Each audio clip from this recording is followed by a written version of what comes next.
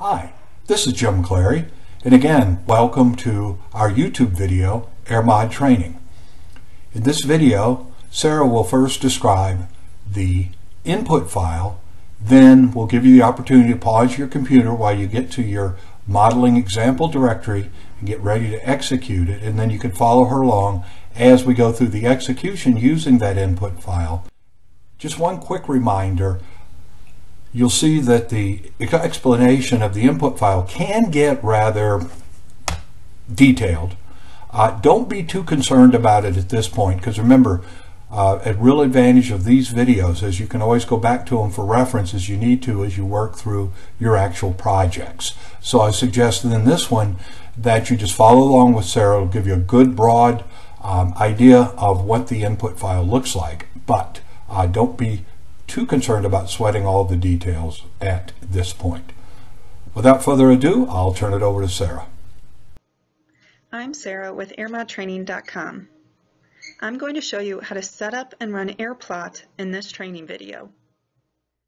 After you run AERMOD, it may be helpful to plot the results.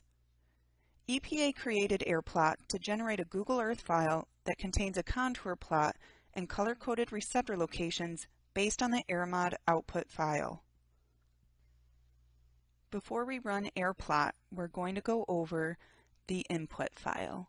This is named ex1_aerplot.inp, and in the AERPLOT input files, the comment lines start with a semicolon. The first non-comment line needs to define the version number. In the first section of the input file, we define the Google Earth general settings. The altitude choice keyword here is used to set an absolute height above or below sea level, or you can set this relative to the ground. We chose a receptor height that is relative to the ground. Next, the altitude keyword is used to set the absolute height or the offset elevation. And we want to display the receptors at the ground level, so we set the altitude to 0. Since we used UTM coordinates in our modeling run, we can set the easting and northing keywords to 0. And we set the UTM zone keyword to 13. Our facility is in the northern hemisphere, so we set the in northern hemisphere keyword to true. And now we're ready to define the user plot settings. First, you enter the Google Earth folder title using the name displayed in Google Earth keyword. Our title is set to 24-hour PM 2.5. Then, using the plot file name keyword, you specify the AERMOD output file that we want to evaluate. So this was the file that we generated when we ran AERMOD. And next, using the output file name base, we define the file name base that we want AERPLOT to generate. We chose ex1_pm2.5_24, and AERPLOT will append the .kmz extension. Scrolling down a little bit. Using the binning choice keyword, you can set the color scale to either a linear or logarithmic color scale. We picked a linear scale here. And next you define the icon options. The first one is the S icon set choice. We set this to red blue, and we set the icon scale to 0.4. We chose the smaller icon size because it makes it a little easier to see the receptors in the inner dense grid. Next, you use the min-bin and max-min values to set the minimum and maximum values for the color scale. If you set these keywords to data, AERPLOT will automatically pick the minimum and maximum values from the AERMOD output. The S-Disable Earth browser specifies if you want Google Earth to automatically open when it's finished processing the plot file. When this value is false, the KMZ file will automatically open in Google Earth when AERPLOT is finished processing the data. Next, using the Make Contours keyword, you specify whether or not you would like AERPLOT to generate contours of the data. We set this value to true.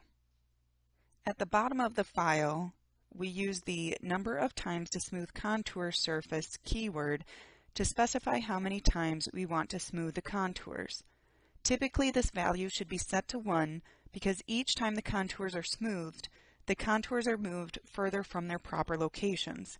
However, this value may need to be increased if you have a large receptor spacing. Next, we use the number of grid columns and number of grid row keywords to set the number of rows and columns that we want to evaluate. Typically, these values should be set to the default value of 400. However, these values may need to be increased for large receptor networks. And that is the end of the AERPLOT input file. Thank you, Sarah, for that excellent explanation of the input files. We're now ready for you to actually run the program. So put this on pause until you're ready. You've got your computer ready. You've got your modeling directory open, and you're ready to follow Sarah along as she walks you through the program execution. I'm going to show you the step-by-step commands needed to run AERPLOT. Then we will run the batch file. So first, open a command prompt, and we need to copy the input file to aerplot.inp.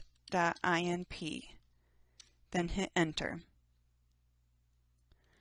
And then you need to type the path to the executable and the executable name, and then hit enter.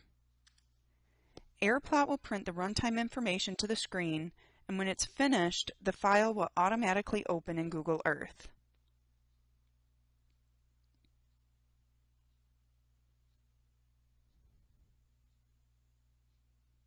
You can see the legend and the color-coded receptor locations and the contours in the initial view.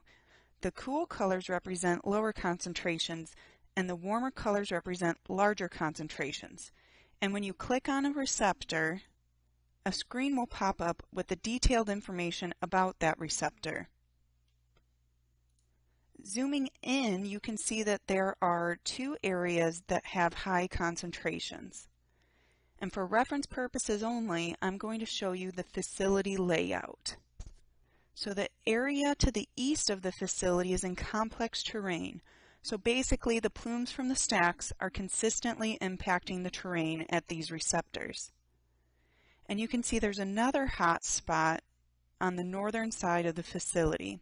This is caused by building downwash. Going back to the command prompt, I'm going to delete aerplot.inp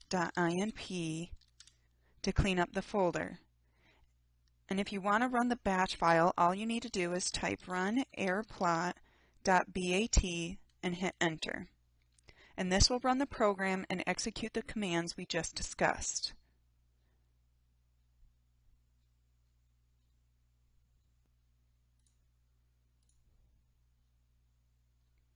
So now you are finished plotting the AERMOD output concentrations, and you've completed the final run in the AERMOD modeling system.